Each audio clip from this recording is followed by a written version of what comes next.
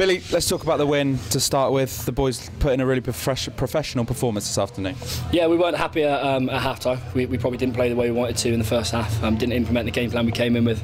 Obviously, conditions were pretty challenging, but still we set our bar pretty high and it didn't quite live up to expectations. But second half, I thought the guys that come off the bench made a real impact. Yeah, we managed to score a couple of really nice tries.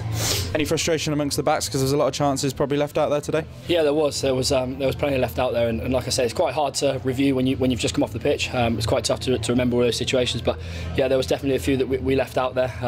But I think to beat a team like London Irish the way we did and to still leave opportunities out there is only good signs. So we'll take positive from it, but we'll know that we need to be better. Let's talk through your 2 tries as well. The first one, a really nice break, and the second as well, obviously working off some good pressure. Is that what you want to add to your game? Obviously, you've been game managing and looking great in that aspect, but getting over the whitewash must really help. Yeah, certainly. I don't score too many tries, to be fair, and that's something that obviously I like to create tries if I can. But if I can get and score a couple throughout the season, that'd be great. And yeah, they were nice to get to today. Great work from the guys up front, and I just had to finish them off, to be fair. So yeah, it's always pleasing, but more importantly, we got to win another 5 points and we keep the momentum going. Nice high five from Purds. Obviously, you two are very close. You chose exactly the right club for that wedge. Yeah, no, it was awesome. It's one that we work on all the time in training. We probably say before every game we're going to score one. And yeah, it was nice to pull that one off.